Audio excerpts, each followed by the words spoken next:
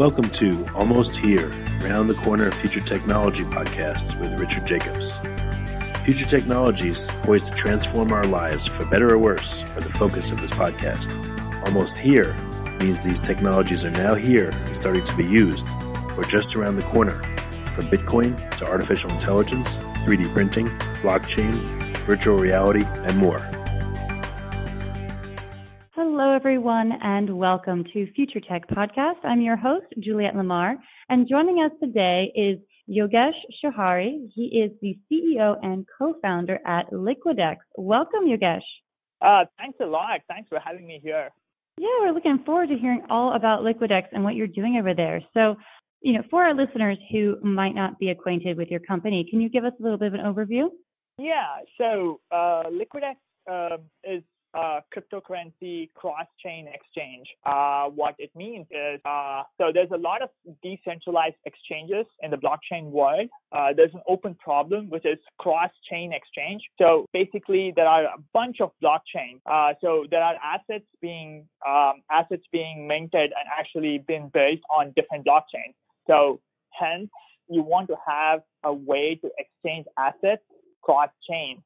There's a lot of centralized exchanges which already do that, but there's nothing that is trustless and decentralized that actually exchanges assets between different blockchains. For example, you can be exchanging Bitcoin for Ether. That is in a trustless way. You can still do that in a centralized exchange, but there's no trustless way to do that. And that's what LQDEX does. Oh, fantastic. And that really is setting you apart from a lot of other companies doing the same thing, because that's a pretty large challenge for a lot of different companies. Yeah, so the thing is that the challenge is more technical because the blockchain world is super technical at this time. There's a lot of layers of technical protocols are being built. There's other 15 other projects which are attempting cross-chain protocols. An exchange is one of them, and we are one of those projects, but none of them is actually out there that you can use. I think we are planning to release our exchange by the end of the year, but we'll have multiple products, smaller component products that's going to be released before that. But yes, this is something that is unique open problem in blockchain space. Absolutely. And, this space has a lot of different challenges that are arising, but I feel like there's so many solutions that are coming to light quite recently in response to all these challenges. So I lost the last part of what you said. Oh, just that, I feel like the space is getting a little bit more of a grip together with the different challenges that have been coming up and the negative press. I think a lot of people are stepping up who truly believe in this technology to create solutions that are going to stick and they're going to work. Yeah, exactly, right. So basically, I think it's just the evolution of technology, right? So when internet first was in 1995, internet of 1995. So Amazon was just starting then, and you could not really do much. You could still kind of buy books online, but it was so difficult. So JavaScript was not so well developed, and a lot of technology layers were not there. And that's kind of the similar problem here. The most of the companies should be focusing not on ICOs and raising money, but instead actually building the technology layers for future startups, essentially, protocols and layers, essentially. So, yeah. Because it truly is about working together and building upon these different technologies and using different parts in a way that benefits what you're trying to do, because there are so many different use cases. Oh, yeah, absolutely. So the thing is, this is the thing, right? So it's not really clear which of those use cases will be strongly used, which of those use cases may not work on blockchain. So this was the same state where, again, going back to the internet of 1997 example, it is something like Yelp or something like Facebook would actually work on internet. So you never had this clear idea. So that's why it's better to focus on technology, more technology-driven focus, as opposed to I'm going to come up with this big idea of healthcare or something like that that's going to work. But that is too far, a little far in my opinion. It might work to a certain specific use cases, but not for a broader use case, I think. That's just my opinion on this. No, that's great. So let's talk a little bit about your platform. So when people come, what are you going to be expecting when you come on and how to sign up and all of that? So to just take a step back and say that, okay, so a lot of blockchain-based apps or dApps are very difficult to use at this time. The UI and UX really is kind of tricky. So first and foremost, what we're focusing on is to have a very easy way for people to move their funds, move their Bitcoin or Ether or any other native blockchain assets into the LiquidX network. Once you move your assets, then you can start trading them on LiquidX exchange. So it's going to be like a web interface. We also plan to have mobile interface. Just thinking through every simple UI and UX problems the user might face. Tell us a little bit about, are there any fees associated, and what kind of information is needed to sign up and start using LiquidX? So it could be as simple as going to a web page. We are trying to make sure that we don't have to sign up anywhere, or we'll have limited sign up, because the idea behind LiquidX is since it's decentralized. I know that word is being overused, but I think the better way to say that, it's trustless, meaning you keep your own funds. No one manages your funds like a centralized exchange.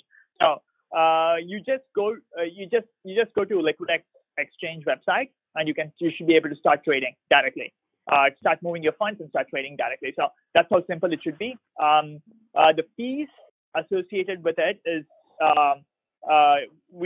so basically exchange is run by everyone, because exchange is powered by a proof of stake blockchain behind.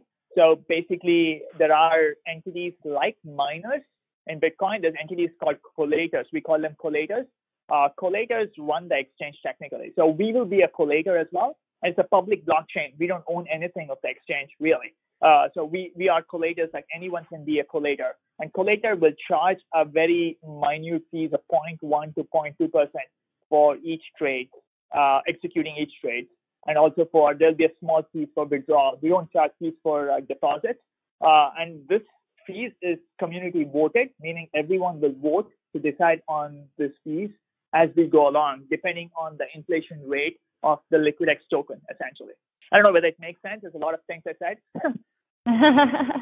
No, it makes a little bit of sense, and I think that people are going to have to jump in, get their feet wet, and start using it, and it starts to make sense. I think that in the space particularly, it's really the first step is the hardest, right? And then once you get into the world and you start using it, it all starts to clear up for you. Yeah, so for a user, for a trader, for example, I'm a retail investor trader who wants to buy a bunch of Bitcoin or Ether or any other native assets. It's nothing. You just go to a website, you just put your order in, just like any other exchange website, that I want to buy so much for such price. And if there is an order, if there's someone can fill that order, someone will fill that order essentially. So I don't think traders or users will notice any difference of using LiquidX. Just internally, it's a lot of things is going on because it's heavily built on blockchain. So yeah. Very cool.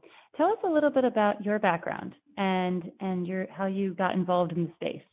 So I was dabbling with blockchain for a long time, like maybe like 2013, 2014, but I was just reading about it and I was trying to start different kinds of companies and I was just failing. I don't know. I failed like maybe 25 times or more, I guess, because I tried to start a company. I somehow could not raise money or could not gather enough confidence to go forward with it, keep going on it. And I just fail and just go back and take a job. So my background is I worked as a software engineer at different software startups like in San Francisco. Right now I'm in LA, but I worked at Google. I worked at Zephyr in LA. So there's a bunch of software startups I worked at. This is what I did. I mean, my rule was very simple. Keep trying to start companies. 3-4 months. If it doesn't work out, go back and take a job. So I kept on doing this for like 3 or 4 years. And finally, I started a company called, I don't know whether I want to say that. It's a very popular blockchain startup called SancChain. I started it last year. We raised, we had a really decent ICO, and the market cap of the company was really good. And we built really great technology. We built up payment channels. So essentially, that was very useful for that industry, essentially. And that is the most successful startup actually I've been part of actually until now. And now LiquidX is LiquidX is a great open problem to work on essentially. Yeah. That is so cool and such a wonderful story because, it truly does just take trying things out. Yeah, I mean, I think your odds of success might kind of improve as you try more things because you learn faster as you try tougher problems to solve. I think, and it kind of increases your odds of maybe, I guess, having a great startup or a great company someday. Yeah, one of our guests we had on here, he was a serial entrepreneur as well, and his best advice was fail fast. He's like, you want to try an idea and you want it to fail quickly if it's going to fail. If it's going to succeed, you want it to succeed, but if it's going to fail, you want it to fail quickly so you don't waste a lot of time on it, and then you can learn and then immediately reinvest that knowledge into your next idea. That's pretty much it. That's Silicon Valley motto. That's like fail fast. Yeah, exactly. You're down here in Los Angeles. You're down here towards me. I'm also in the Los Angeles area. This is out of the random question, but, down here, I feel like it's becoming a little bit more techy. It's really starting to have a big tech influence where before people really thought it was all up north. But now I feel like Silicon Beach is kind of a thing. Yeah, there are really Google, Snapchat, such companies, and also there's a lot of blockchain startups here. I think another reason is, I guess, the Venice and Santa Monica has a really strong, close-knit tech community because I failed so much in San Francisco. I come to LA and I start a super awesome company. So, and that's why I think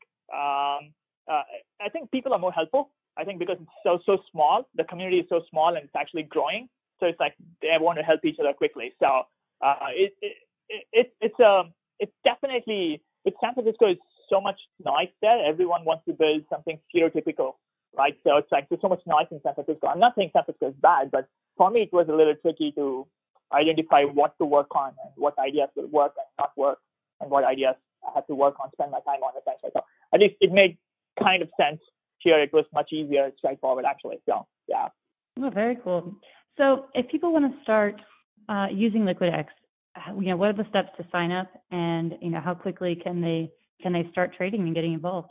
So it should not be more than 2 steps because we will not be dealing with fiat currency at this point for regulation, the regulatory issues. It will be assets that you already have on blockchain.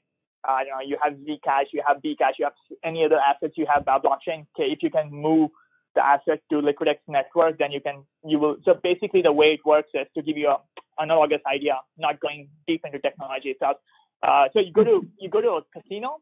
You don't actually trade. You don't actually gamble with your real money. The way you do that is you go and buy those plastic chips, and you start trading. You start using plastic chips for every casino gambling game that you play. So that's the same thing. You bring your real assets into LiquidX network. That's the step 1. The step 2 is moving the asset to LiquidX network. Once you move the asset, we give you the chips that you can start trading with, if it makes sense. Yeah. So you can just easily transfer all those assets. Exactly. And when you want to cash out, like in a casino, you just take the chips and tell LiquidX network that you want your asset that you traded back, and you will be getting. So basically, the way it works is, okay, you will tell an address, the external Bitcoin address, for example, the Bitcoin you traded back for Ether or something. You'll give the Bitcoin address to LiquidX network, and LiquidX network will send you the Bitcoin that you just traded. And that's about it. That's 3 steps pretty much. First is to moving the money, then trading with any kind of other assets that's available on LiquidX network, and getting back the asset essentially that you traded in or traded out. Fantastic. And this is up and available right now. People can start using it. So there is basically our complete exchange will be launched in 2 to 3 months, but there are parts of the product that's being launched that's still useful. One is LiquidX Bridge that's going to be launched. Hopefully, we'll be ready by September 15th. And Bridges actually helps other decentralized exchanges on Ethereum to trade assets that's currently not being able to trade. For example, you cannot trade Bitcoin versus all the tokens on Ethereum essentially. So you can do that if you use LiquidX Bridge. And Bridge is exactly similar steps that I said for the exchange. Yeah, but it's just a smaller piece of the exchange So basically, we are incrementally building the product, and we're saying, okay, this can be exposed right now, and people can start using it, and it will be helpful for other exchanges, and we just release the product essentially. So, and that's kind of the way we are incrementally exposing our product. Yeah. Fantastic. So, what is the best way for people to connect with you? Social media, website, and also just to follow your journey if they want to read the white paper, see the press. What's the best way to connect? So the best way to contact is you can go to LQDEX website. It's LQDEX.com. You can mail me at y@liquidex.com. And that's the best way to reach me. And you can connect me on LinkedIn. You can send me messages. I might randomly look at LinkedIn, but it's better to send me a mail directly if you want to talk to me or talk to me about technology or the product. And are you on social media at all? If people want to follow the company? Yeah, so I do have a Twitter account. I was not so much on social media before. I do have Twitter and of course LinkedIn. I don't know whether I use any other forms of social media, but yeah, definitely Twitter and LinkedIn. Fantastic. Well, Yogesh, thank you so much for joining us today and for telling us all about this really exciting exchange that you've created and your journey to get there. I always love hearing people's journeys. Thank you very much for having me here. It was fun. That is Yogesh Srihari. He is the CEO and co-founder at LQDEX. Again, their website is LQDEX.com. This has been Juliette Lamar with Future Tech Podcast. Thank you all so much for tuning in. You have been listening to Almost Here, Around the Corner Future Technology Podcast with Richard Jacobs. Subscribe to this podcast, post a review to discover more future technologies that are poised to transform our lives for better or worse, such as Bitcoin, artificial intelligence, 3D printing, blockchain, virtual reality, and more.